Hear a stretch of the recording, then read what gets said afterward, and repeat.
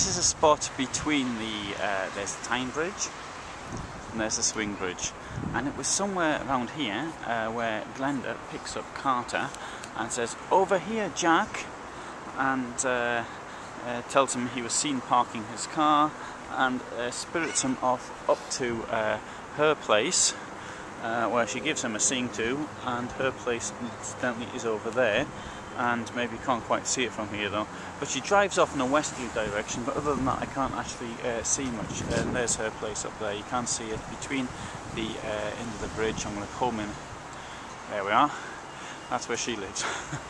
that thing at the top of that building over there, St. Cuthbert's Village, most of it was destroyed in 1996. It was knocked down as a slum, although when it was built about 68, it was considered to be quite a flash place to be, comparatively speaking. There we have the swing bridge, and it's up there where Carter goes to buy his drugs. Which towards the end of the film, after bumping off Brumby, he goes up there, guy on the swing bridge, gets the drugs, which he then uses to kill Margaret with.